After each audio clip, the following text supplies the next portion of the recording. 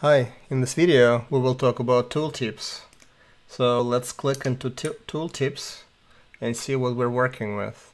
You already noticed as you work with Power BI that when you mouse over a particular data point, a tooltip comes up that provides additional information. For most charts, when you set it up, you have your axis, you have some additional chart elements. You usually have a box for values. In this case, now we have two boxes for values, one for one X and then another one for the second YX. Then we also have a tooltip. So if I drag something in my tooltip, so right now I'm using revenue, but let's say I want to see revenue last year, I just drag it to tooltips, and now when I mouse over, I will see both measures in the tooltip, revenue and revenue last year. You may have already seen in the prior lab our custom tooltip popped up. So let's click on conditional for a sec and see, and try to mouse over a country like US or let's say Canada. And you see when you mouse over those countries, then you see a tooltip that does not look like a default tooltip. And the reason that tooltip looks different is because I created it from scratch. So this tooltips a lot of times can be a lot more useful than the one that comes from by default. So let's go back into our tooltip section. Here you will see that we have three different buttons for tooltips. So the first one is the one where we will do our testing. The second one is the something that I kind of left pre-made for you guys, like a starting point. Then if you control click, go back, and then if you go to the third one, then you will see the official one that I would like us to start with. So let's talk about what makes a screen a tooltip. So we talked about how we can add a screen in Power BI. We just need to click on a new page. All right, so here you go, we create a new page. So just because it's a new page, it's not necessarily a tooltip. So for us to make this page a tooltip, we need to do a few things. So we're going to go into our page information section. Here we have the name of the page, and that's the same as this part here. And also we see an option to turn it on as a tooltip or turn it off. So the other thing here is we see page sizes. By default, it comes in as 16 by 9. You can also change it to 4 by 3. You could change it to letter. You see how the page size changes. Or you could click on Tooltip, and you could see that below it's a little bit gray, so hopefully it's good to see. By default, a tooltip size is 320 by 240. Just because it's this tooltip pre-selects the size, but it doesn't mean that that's the only size that you could do for a tooltip. If you would like to make a tooltip that's not 320 by 240, all you need to do is click on Custom, and now you can change it to, let's say, 400 by 400.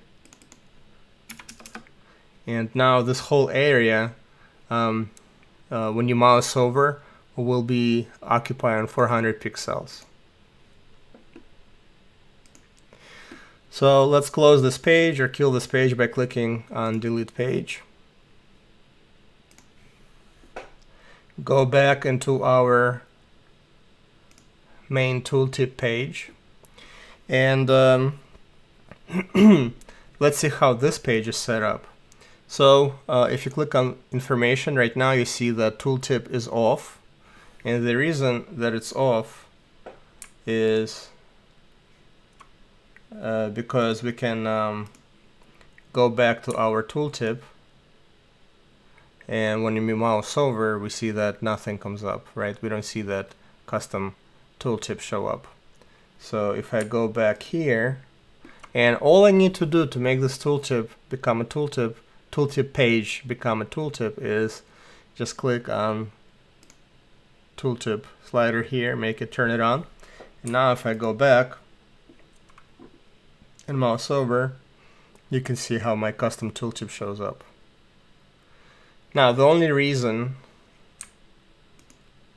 I have this back indicator here is just to make it easier to navigate. Sometimes I'm not sure how many pages at the bottom we will have by the time we're done with this training. At the time of this recording, there's only bookmarks is the last one we're planning to do in this phase, but we might have more. So just to make it easier for you guys to navigate, I've put this little arrow on there so that you could click back and just you'll go back to where you started. So you can always look for main at the bottom or tooltip test. So if you get stuck or navigation doesn't work for some reason. So obviously in your tooltips you would not have these arrows, so I just did it for your convenience. Okay, so in this case, let's see, page size I left as it is by default, and then page information it's set as tooltip. So now let's go back and let's look at the one that we need to build. So here we're starting again with the same screen.